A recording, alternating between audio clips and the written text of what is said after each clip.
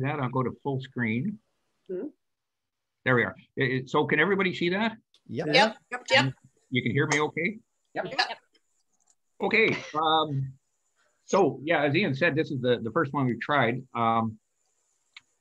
So, you know, when Ian suggested this, I started going through all the photos I've taken over the last 10 years here. And so I came up with about 5 hours worth of presentation. Right. And so, Okay. so you're going to be here for a while. Anyhow, so I pared it down quite hard. And I really don't have any idea how long this is going to take. So if it does take too long, I'll skip some of the subcategories. You know, we don't know how long the discussion will take or what. So I pared it down to this is the outline here. We'll have a brief introduction about me and how I got introduced to the river, a little bit about the river, and then just completely unconnected, we'll talk a little bit about some of the fish in the river, some slime molds, a few bugs, some formations of water, and then we'll end up with a couple of, with 2 birds. And, so anyhow, so I moved to Coquitlam in 2009, which is 12 years ago, which is hard to believe. And so the house that I bought is right here on Gabriela Drive, this little red circle. So just to get the perspective, this is Pipeline Road, David Avenue, Shaughnessy, and this blue line here is the Coquitlam River. This is the Trans-Canada Trail along here, and it's 160 steps from my front door to the river. Wow. And if you stand at the Nice. yeah, it's just fantastic. You know, it's less than a minute. So if you stand right where the arrow is and look southwest, that's my house. That was taken this morning about 10 o'clock. If you turn around and face east, where that squiggly yellow line is the river. And if you walk down there, that's the view of the river there. Wow. Yeah, so that was 11 o'clock this morning. The pipes you see in the foreground are part of a huge storm drain, which drains most of Westwood Plateau. And this whole area has deep problems, but we'll save that for another day. If you walk 100 feet to the left, you come to this beach here. And this is where I spend most of my time when I go down to the river. I call it the Cooper Beach because the property that it's on used to belong to a woman named Molly Cooper, who lived in a house in the property till about 2010, at which point I think she was about 99 years old, and quite a remarkable individual.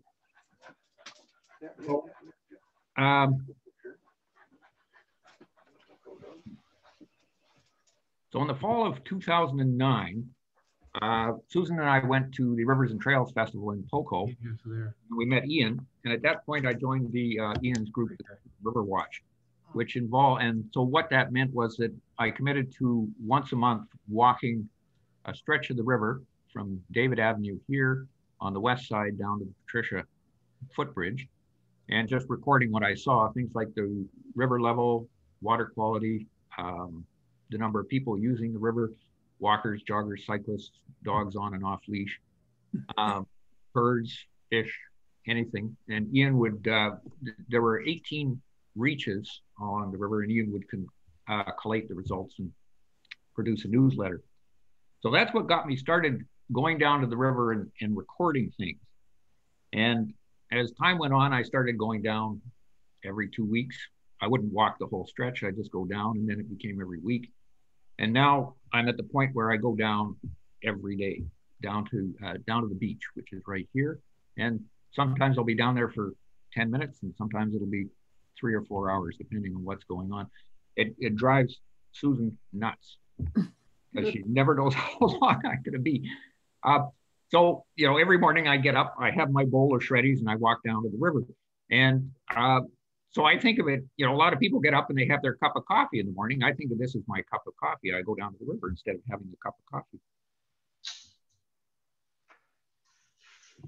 So this is a Google Maps picture showing the course of the Coquitlam River from the dam up here down to the mouth in Fraser, which is right here. And the river it's about, if you weighted the river from the mouth to the dam, it's about 17 kilometers. And the river changes character dramatically as it travels from the dam down to the mouth. In the upper reaches, the valley is narrow, the river is steep, the water is fast. The bottom is mostly boulders. The river is very turbulent. In the middle stretch, sort of Galette, this is around the Galette area. The gradient eases, the river becomes wider. You still have a boulder bottom. This is looking north from the Patricia Footbridge. The river's wide, fairly smooth, but it still has a bit of a drop. And then you get down to Colony Farm, and this is the view looking north from Colony Farm. And from about the Red Bridge down to the mouth, the river is basically flat. The bottom is silty, the river's slow. It would meander if it weren't diked. And then it reaches the Fraser. So this is the Coquitlam here, and this is the Fraser. This was taken on a winter day when shortly after everything had frozen. And this is a view of the mouth from the Port Mann Bridge. So here's the mouth of the river, and this is the Fraser here. So the river changes character dramatically as it moves from the dam down to the mouth. It also changes character over the years. The river level rises and falls. This is a photo of a little island, which is about 5 minutes from my place. And this was taken in May. And so if you focus your attention on this little stretch of water here, just to get a feeling for how the river changes over the year. This is in the winter, 6 months later. This is in the summer. And you can see that you could walk to the island without getting wet. And then in the fall, after a high water event, you'd be your life in your hands if you tried to cross to the river. So this is a composite just to give you some feeling for just how much the river changes in level and character during the year. So I just find it absolutely fascinating just to follow this kind of progress, this evolution throughout the year. When the river is quite high, the water is very powerful, and this is a tree, this cottonwood here fell and was pushed against this standing tree, and the river was strong enough to actually snap the trunk. And now this is something that I find kind of fascinating. This was just upstream from the Patricia Bridge. This log had become wedged between this tree here and this tree right at the river edge, with the end of the log in the river. And so as the river rose and fell, the log would rub against the trees. And over time, it eroded the log here. Yes. Wow. And so, I mean, you know, that's phenomenal. It's I have no idea how long the log was there, but you know, it's done something there. Great photos, Jeff. Wow. Excellent. Okay, so first change of subject. So now we'll talk about fish. This is a view looking up from the Millennium Bridge. This was taken about 3 weeks ago, actually. You can see Mount Coquitlam up here and freshly covered in snow. So when the river, when we have a high water event, the river rises very quickly and then it drops very quickly, and it will often leave fish stranded on the shore. And this is the sculpin. And so I was walking along one evening, and there he was. So I thought he was dead. So I thought, well, I'll take some photos, and hence the dime. So I reached down to pick him up to pose him for some shots, and he actually shot out of my hands and into the river. And now I don't know how long he'd been there, but it had to be at least an hour. And for some reason or other, he managed to survive. And so that's something that I'd really be interested to know, is what allowed this fish to survive that length of time out of water, because you tend to think of fishes as dying very quickly once they're out of the water. Certainly salmon fry die quite quickly. This is the little guy who got stranded. And then this beetle came along and was nibbling away at it. And it actually managed to move it about, in the time that I watched it, it moved it about an inch along. I don't know where it was taking it, but. And then the river often, when it drops, it will leave pools, and the fry will happily exist in the pools as long as the pools don't dry out. So this is a pool that's about 2 inches deep, and it froze over, and the fry were happily swimming around underneath it in probably about an inch and a half of water. Quite happy. Here's a couple of chum spawning off. I should explain that the beach I mentioned, Cooper Beach, that we saw at the beginning, I consider my beach. So I will call it my beach. Everybody will just take that with a grain of salt, but I'll call it. So these are some chum spawning. This would be in October. But there's other kinds of salmon. There's concrete salmon. This is down at Bedford and Chine by Maple Creek. There's metal salmon, which are under the Kingsway Bridge. And Coquitlam spent thousands of dollars building this salmon at Spirit Square opposite City Hall. But, going back to real salmon, these are, the top one is a male Chinook, and the bottom one is a male pink or humpback. And you really see the hump that the pink develops when it comes into fresh water. By the way, if I say anything incorrect, please dive in and correct me, because it's I will probably make some statements that aren't right. So please correct me. And this is the male coho. And these are chum. So in a good chum year, the riverbanks will be absolutely covered with these guys. And they often get caught in shrubs when the river drought levels go up. And it's not infrequent that you come across salmon eggs.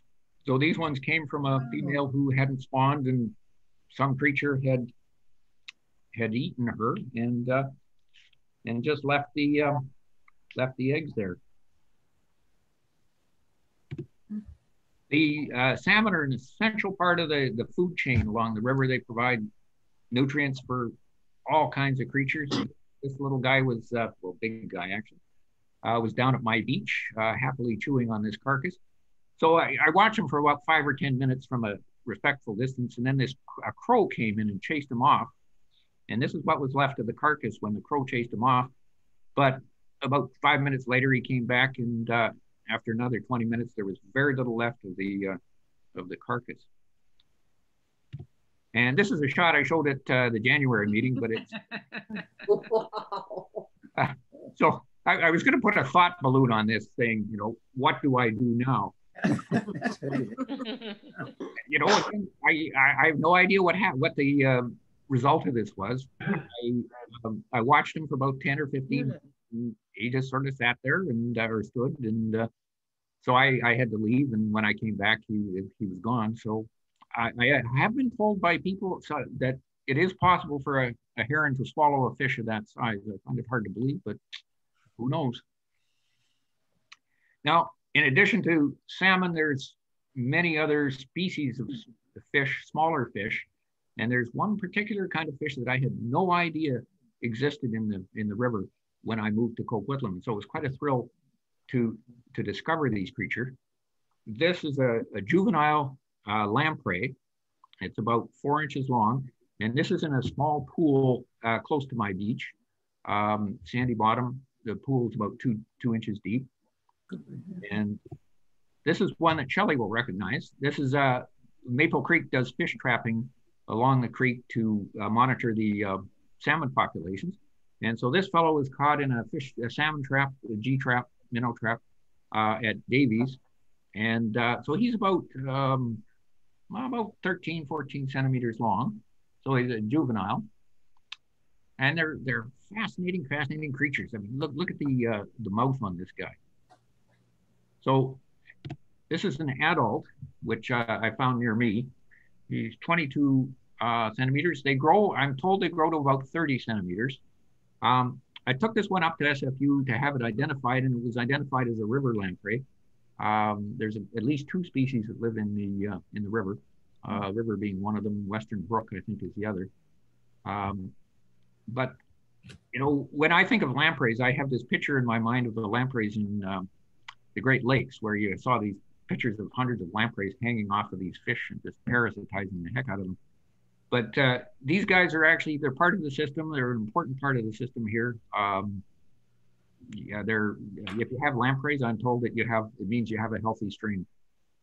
The mouth on these guys is absolutely horrifying. Ew. Well, that was my reaction too.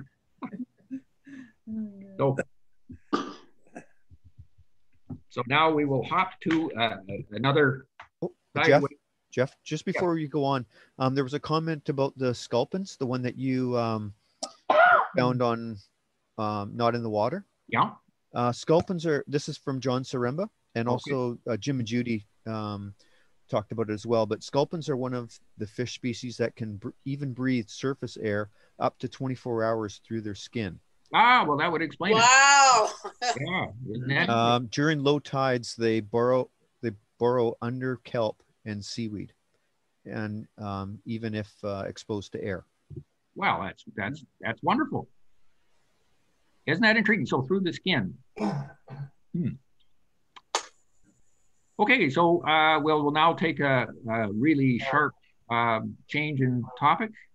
Slime molds. Slime molds. Yeah, I find slime molds absolutely fascinating. They're strange. So they're not an animal, they're not a vegetable, they're not a fungus. So they're classified in this kingdom Protista. There are now 5 kingdoms. There used to be 2 when I was a kid. And they're basically stuck in there because they don't fit in with any of the other kingdoms. I gather Protista is just where you put everything that doesn't fit. There's about 116 species in BC, and there's 3 varieties that are easy to see along the river. The first one is called, the popular name is dog's vomit. It's also called scrambled eggs, which is a little more, I call it dog's vomit, which is what most people call it. You can get an idea for the scale of this. The log that this one is on is about 18 inches in diameter. So that's, that gives you a feeling for the scale of these guys. That's a large one. They usually grow on logs or dead leaves or moss. This one's just a couple of inches across on moss. Occasionally, this is the only time I've ever seen this on the stem of a plant. Leaves. And the... here, I'll go back to that one. They have a very interesting life cycle. So most of the time, they're in a phase called a plasmodium, where they're almost invisible. They move around under bark, under leaves, and then when it's time to reproduce, they coalesce into this fruiting body. And so just to hold on, oh, there we go. So to give you an idea of how rapidly these things change, this is a chunk that was about down by my beach. So I went down on a regular basis and took photos. So this is at 8:30 in the evening. And so I'll zoom in on that. So that's what it looked like at 8:30. And then 12 hours later, it looked like this. Now, if you focus on this leaf stem here, you can get some feeling for the layout of this. So I'll show you. So that's at 9 o'clock on June 3rd. And this is 5 hours later, 5.5, 6 hours later. Oh. So I'll toggle between the two just to give you a feeling for how it evolved. So you can see that there's over here, there's some clumps of here, and then there's all these little fine threads, if we can call them that. And then 6 hours later, basically it's all coalesced here. There's still some threads here and some little bits of stuff here. And so if we fast forward, then a few hours later, it's basically all one clump. And at that point, it stops moving around and it starts forming spores. So this is a little bit later. And then the fruiting body sort of decays there and there. And then this is 3.5 days after the first photo. And it's basically just nothing. So the second one that you often see is something called wolf's milk. I have no idea why it's called wolf's milk, but they're these beautiful little spheres. They're sort of up to about, say, 3/8 of an inch in diameter. They're usually pink, but sometimes they're orange, sometimes brown, and they change color fairly quickly. And there they are there. They look spongy. Are they soft? They're sort of puffball kind of consistency when they first start. So you can squeeze them a little bit, and they evolve again and quickly. This one has already evolved. It's sort of got a little bit of a purplish tinge. A day later, it looks like that. And 3 days later, you can see that it's starting. It's gone hard, and the skin is sort of starting to flake off there. And then the third variety is called Stemonitis. There's several species of Stemonitis. I have no idea what species these are. This particular one starts off as these white spheres. And then 12 hours later, you have these guys. Oh my. And, they look completely different. So these are about 1/2 inch high, these little sort of tubules of stalk. And so, those white spheres become these brown tubules. There's several different colors. These ones are purple on black stalks. And then these ones are black. Oh. They look like jellyfish. Yes, they do, don't they? Yeah, or maybe Pac-Man ghosts or something. There you go. Dating ourselves. So now these ones are yellow. So this was on the Crystal Falls Trail. And so I was walking up and I saw these guys, so I took some photos. Some of them were still at the sort of the sphere stage. Some of them had started to grow little stalks, but they hadn't progressed very far. And then an hour and a half later on my way back, they're well-defined tubules. So they had gone from basically that to that in an hour and a half. Wow. Yeah. Okay, so bugs. How are we doing? Is everybody doing okay? Or we're doing great, Jeff. Oh yeah, this is great. Yeah. Really interesting. So just a few shots of bugs. I've only ever seen this once. So I was walking down the river one night and I saw this incredibly bright, small green light on the ground. And I have no idea what it was. And my first thought was that it was somebody's keychain with a green LED on it that they dropped. But so I dropped down and checked it out, and it turned out it was a little bug. So I brought it home, and this is it here. Wow. And this is actually, it turns out, it was identified by a fellow at SFU. This is a firefly larva. And for some reason or other, the larva bioluminescence. The adult doesn't bioluminesce, but the larvae do. And I have no idea why, what sort of, evolutionary advantage there is to bioluminescing as a larva. I would have thought it would draw attention to you when you get eaten, but anyhow, it's the only time I've ever seen that. Wow. There's a bumblebee. This is in honor of Sid Cannings 2 weeks ago, so everybody can identify that and send an email to Sid saying that you've seen a bumblebee. And dragonfly. So I was watching dragonfly. I don't know what species it is. I'm told it might be an Aishnid or something, but again, another exercise for the reader there. Not me. Go home and look it up. Yeah. This guy was actually stuck, was floating on a pool beside the river, and it couldn't escape because the surface tension on the wings was too great. So I got a little piece of wood and slipped it under the bug and brought it out and put it on this log, and it walked around for a while, shaking the wings, drying off. And again, they're just lovely, lovely creatures, really quite remarkable. And now, again, it's interesting to go back and look at your photos, because when I took this photo, I didn't think much of it. But then when I was looking at it, noticed that over here, there's all this loose sand.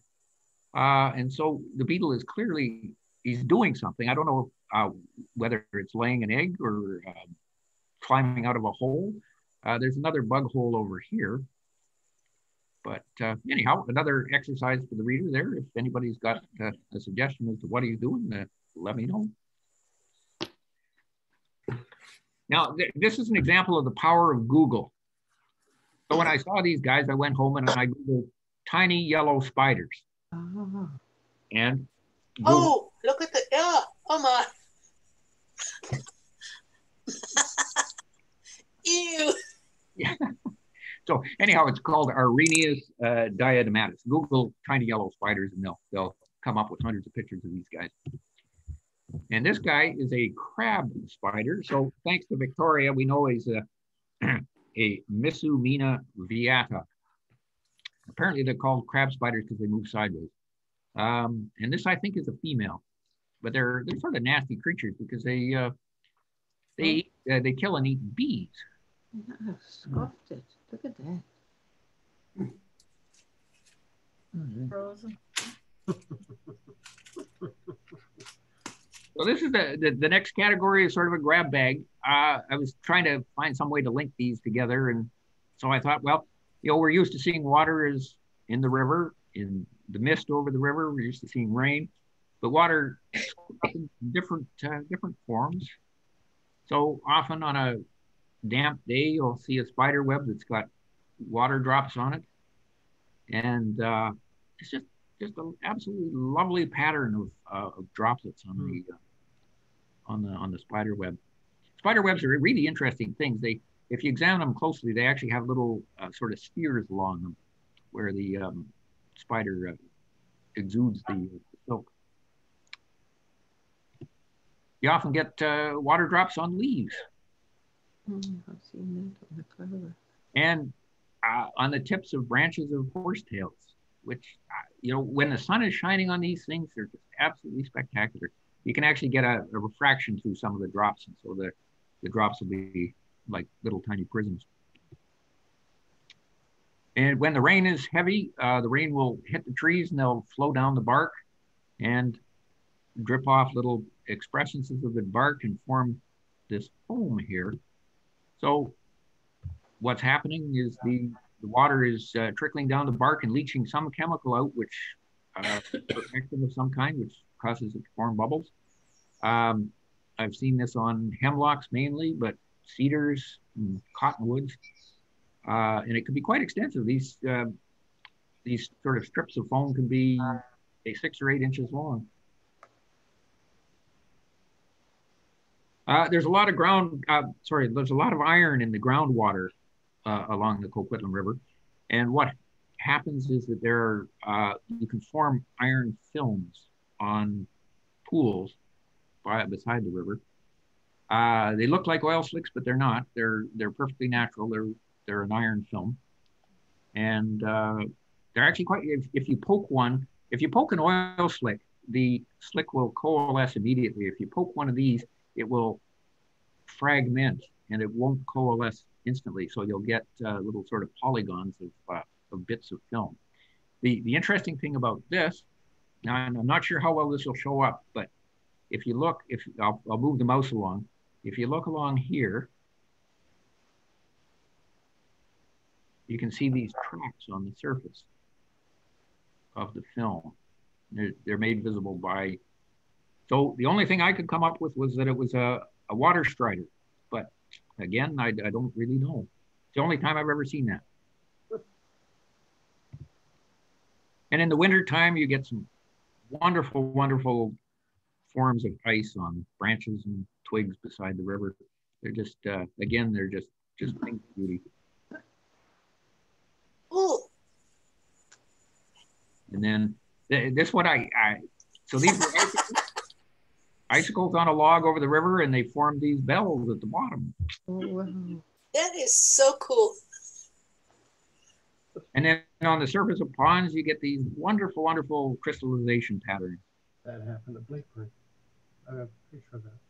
And then this is hair ice, which forms in cold, dry weather on rotting logs. There's a chemical in the logs which allows the ice to extrude in these very fine filaments. And you see this everywhere at this time of year, and it's the patterns are just lovely. Yeah, I could have put up about 100 photos of this, but it would have been too much. Pretty, isn't it? So now this is the final segment of the show. we'll start off. I was doing a litter pickup one day and went over to pick up this piece of plastic. And there beside it was this little guy here. That is a dipper. American dipper. And it didn't fly away, unfortunately, when I approached. So I suspected something was wrong. So I watched it for about 20 minutes and it walked around. It didn't show any signs of distress, but it wasn't flying. So I went home and got a box and a towel and picked it up. And just incredibly light. I put it in the box and took it to wildlife rescue, but unfortunately they weren't able to heal it, and it died. I didn't find out what the cause of death was, but it was some internal injury.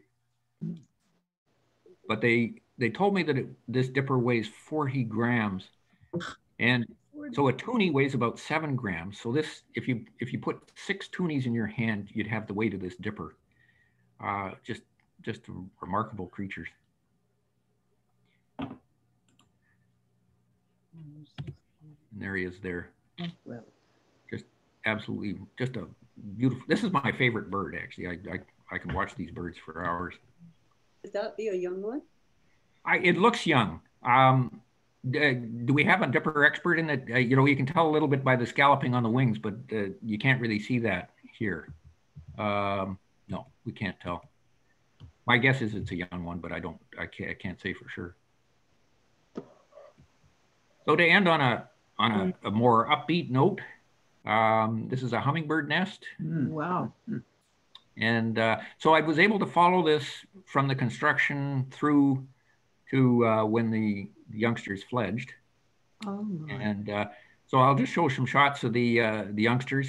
There they are. They're getting close to fledging. I think they fledged about 2 or 3 days after these shots were taken. So there's the mother. Oh, my word. And so what I'm going to do is I'm just going to click through these fairly quickly. So it'll be like doing a flip strip book of the hummingbird. So the mother flies in and she feeds the youngsters. Let me know if this is too fast or too slow. That's good, Jeff. My goodness. And then she's away. And she can be away for 5 minutes. She can be away for 20 minutes or half an hour. And then the little guys are sort of moving around in the nest. Wow. Oh. And then she comes back and feeds them again. So these shots were all taken at the same time, over a space of about an hour and a half or so. And then away she goes. Is that in Anna's? Here, I'll stop it when the female comes. I think it's a rufous, but I bow to a bird expert. Can anybody tell from that shot? I would say rufous because of the buffy sides. Okay, great. I agree. Wow, that is amazing. So here she is. She's actually feeding them from the air. Wow. These are great shots, Jeff. Just Thanks for amazing. spending all that time there. We get the benefit of your patience. Wow, that's amazing. Amazing. And here's the little guy trying out his wings. And I took 2 million shots here, so you're only seeing some. And there they are. Look And at so that. that's the end. Wow. That's wonderful. Thank you so much, Jeff. Great. Fantastic. That was awesome. Thank you. So I think Jeff would like to open up to questions. There were a couple of comments and questions that came in through the chat. Back onto video. And there was some comments in that from Jim and Judy that Jeff, this is really fun and interesting. You are a natural interpreter. Who knew? And from Kathy, I love how you rescued the dragonfly. Great photographs. Jeff, I did have a question for you. You should also mention another important species that you've found over the years that we had the pleasure several times of observing in the Coquitlam River, and that's bats foraging along the river itself. Oh, absolutely. Yeah. We don't have any photos of bats, so No. I could show a black screen. And No fingers or thumbs? No, we had the pleasure of going out with Jeff, and he showed me several sections, and it was fascinating to watch little brown bats and Eumomyotis bats, which are well known for foraging along calm sections of the river. And we sat near his home on a beach, just watching the bats and how they would circle around the slower moving water, picking up aquatic insects. And they also use the trail area for commuting from foraging site to foraging site. So it's quite interesting to see that even something as big as the Coquitlam River and as fast moving as it is, there are sections that provide very useful foraging habitat for at least several different species of bats.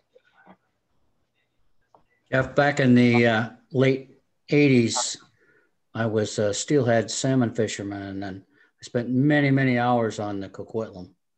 And they have actually a fairly good run of steelhead in the river. And another bird that you didn't mention was often I would see common mergansers on the river. Surfing. Yeah. Raising their young. Yeah, common mergansers, hooded mergansers, wood ducks. Plus the Chinook salmon, that was one that when I fished there weren't any, and there actually wasn't any run of pinks at that time either. So those must have been. The pinks have, the pinks have really come back very, very well. Most of you already know this, but back in the 50s, the river was dragged for gravel, which basically made the pinks extinct in the river, and largely through the efforts of the Poco and District Hunting and Fishing Club. Yeah, talking to some of the locals that lived along the river way back in the dark ages in the 80s, they said that there used to be huge runs of those salmon up the river. Oh yeah, it's just horrifying what has been done to the river, but it is coming back, which is a positive thing. On Sunday, we spotted a dipper at Sassamat Lake. Good. Oh, isn't that great? Actually, in the lake or? Just on a log on the edge. Okay. Yeah, we were going around the lake with Christina. Yeah. Was it near a stream that was coming into the lake? Just some of the runoff that's on the east side of the lake. Coming off the rocks. It's it's not really an established creek. Yeah. It's like runoff coming off rocks. I find it amazing that people walk by stuff and they don't see it. Speaking of hummingbirds, there was a hummingbird not far off between Shaughnessy and the dog park, the Shaughnessy Dog Park and Lloyd Highway, about 20 feet off the ground above the trail, a paved section. And people were walking by and they didn't even see this thing, right? And it was amazing. I had a question, Jeff. How did you spot the hummingbird nest? Well, that's a good question. It's basically a fluke. So I've been lucky enough to see about 10 hummingbird nests in my life. I don't know if that's considered a lot or a few, but most of them have been by pure fluke. So, for example, typically I saw a hummingbird chasing a chickadee, and I thought, gee, that's kind of strange. So I watched the hummingbird, and it flew to a nest, and that was how I found that one. The one that I showed you is actually quite obvious, and I saw the hummingbird fly to it, and once I saw it, that was it. So there's a lot of chance involved in this. That nest, however, has been used at least 2 years in a row, and possibly 3. I'll have to check my notes.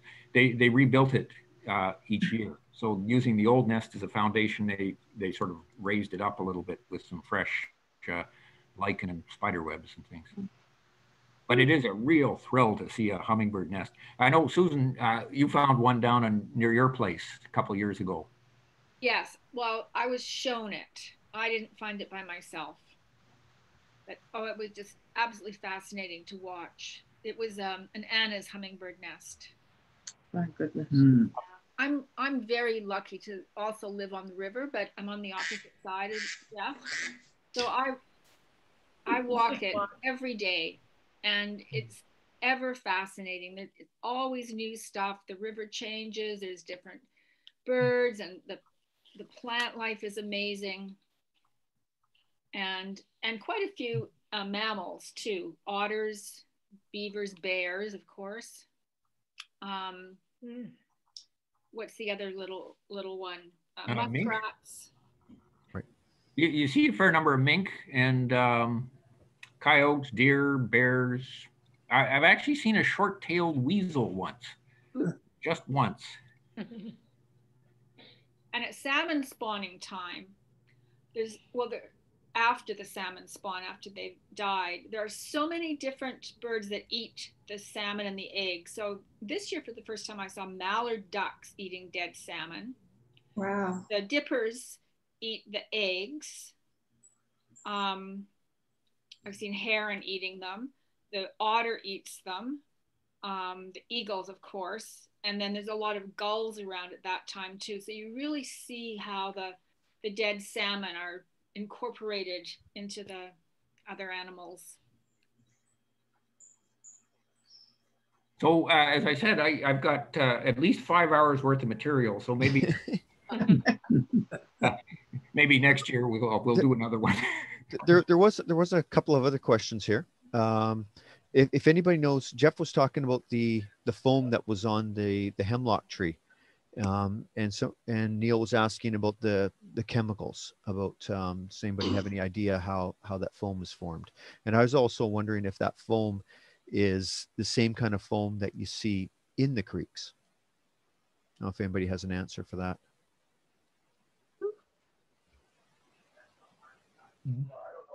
Good question. Okay, and I'm not sure about this about being from Sherry. Does anyone know if the ban on bird feeders applies to all kinds of feeders, seed feeders, suet feeders, and hummingbird feeders? I'm not sure what the ban is. So there's a recent ban on, they're telling people not to put their seed feeders out because of risk of salmonella. Okay. That they're finding a lot of dead birds and that they analyze. Sorry, go ahead. Particular pine siskins. Yes. Particularly that one breed. Yeah. It's pine siskins, and if you have a lower tray, take those feeders in. If you've got a hanging suet, it's not a problem, I don't think. It's probably okay. But if you have a tray, definitely just bring it right in. All our feeders have been in for months. Yeah. What about hummingbird feeders, like the nectar feeders? Are they okay too? Oh, I think they're okay. Yeah. They don't want them, really, not that I've noticed. I have seen siskins use my suet feeder, so I wipe it down with a bleach solution when I change the suet. Oh, okay. Thanks, Jillian. Good advice. Mm-hmm. Thank you.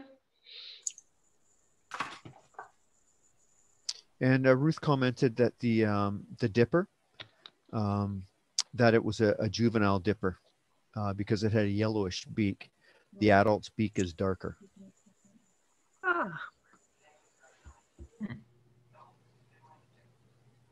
Just about the sculpins, Jeff. Yeah. Mark and Christina and I did a walk at Colony Farm at the old field, looking at the area where the Trans Mountain would be setting up. And we came across 2 otters, and they were diving under the ice and then coming up and eating fish. And I could see the fin, and it looked like it might have been a sculpin and the right size. So that's kind of interesting. Wow. Most people would think in between the industrial buildings, as you walk towards the river, before you meet up with the trail that goes back to Forensic, there's a flooded path, but they were there and you could see that they were eating fish from what most people think is a ditch. So just thought I'd mention that. Yeah, no, that's good. Excellent. John, did you take note of that? Oh. Yes, I did. Okay. And Christina took a video of the otters, so I'll send it off to Victoria. We also saw a coyote in the same field. On the coldest day and the snowy day, I was surprised to find a hummingbird up on my 16th floor. And I thought, oh, poor soul, he'll be hungry because he can't get anything. So anyway, he came back. So I went in, I have a little red glass. So I mixed up some sugar water, got it out, but I haven't seen him since. So he was a thin, not much color hummingbird, and I felt very badly that I didn't have anything for him, but so he hasn't been back. So I'll bring my nice red. It's warmed up now, but I was totally surprised to see this hummingbird right up the 16th floor. I think it may have some stained glass in the window with a bit of red in it, so maybe that. But it was a lovely treat, but I felt badly that I didn't have any sugar water out for him. We wouldn't think it would come up that high. Well, he was there. Yeah, that's amazing. Yeah. Apparently. Well, once before I was sitting there and I had something red and again in the window, maybe a candle or something, and a hummingbird was right up at that window. But I felt badly because I think this one was hungry. He was definitely looking for something. But I haven't seen him, but it's milder now, so I'm sure he's found something. Somebody told me that in the little pits in the cement of the buildings, that there are little spiders and things that are hiding because the tall buildings are quite warm. And I have a friend on the 18th floor in her apartment, and she regularly gets hummingbirds, and they'll go up and down the concrete. So they must be getting something. So the wall, the warm wall, picking up something. Great. We lived on the 8th floor of an apartment building in West Vancouver, and the hummingbirds were frequently flying past our window vertically, going to feeders above us and below us. And I think that, you know, mentioning spiders, all winter, the spider webs on the windows, the spider, I'm sure that the hummingbirds get their protein by eating spiders on the apartment, on these apartments. Yeah, I think so too.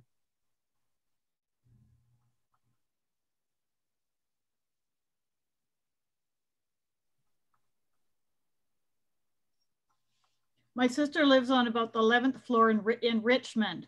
And one day we're talking on the phone and they have spiders, so many on the outside of their building that they can hardly go out at certain times of the year. Oh, and she's talking to me and a hawk went right by her head practically.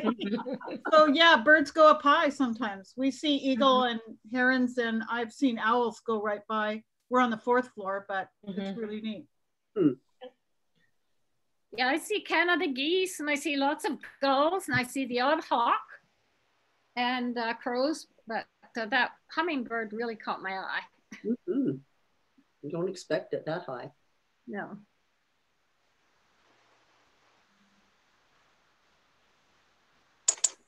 I've had a great view of a sharp-chinned hawk. I realized that I'm providing breakfast for the hawk because I have feeders and the siskins are there regularly. And I suddenly realized that all the little birds had disappeared and this hawk came in. So I felt a little badly for the little ones, that they were sitting ducks for the hawk. Yes. We used to have a sharp-shinned who used to come in at just below the fence level, come over the back gate and onto the feeder, and you always get a junco. Oh. Never got a chance to do that. No, they have signals. I should tell you about the time I was up on my roof and I was checking the chimney for a leak, and Myrna hollered out the front window that there's a hawk got a chickadee in the front cherry thing, and I sprayed the hawk to get him to leave the chickadee alone.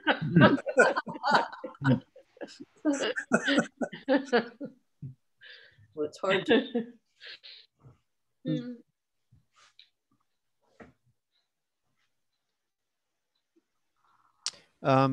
Ruth commented on the beetle that was seen on the dead salmon fry was a snail killer carabid, and they eat slugs as well.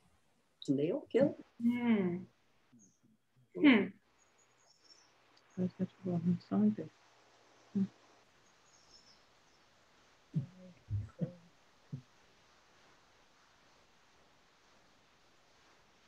All right, so if there aren't any questions, maybe we'll bring the show and share to an end.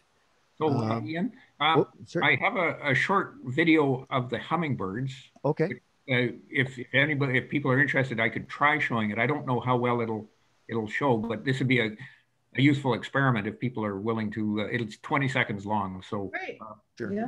I will give it a shot. To see it. Thank you, Jeff, by the way. Thank you. Thank you, Jeff. Thank you. Anyhow, here goes.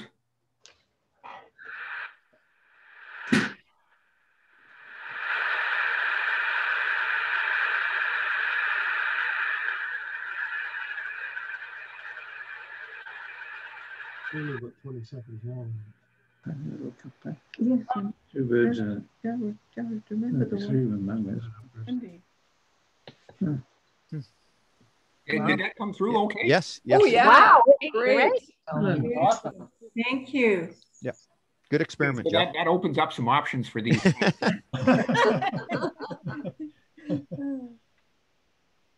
I think we'd all enjoy seeing the rest of your photos, Jeff.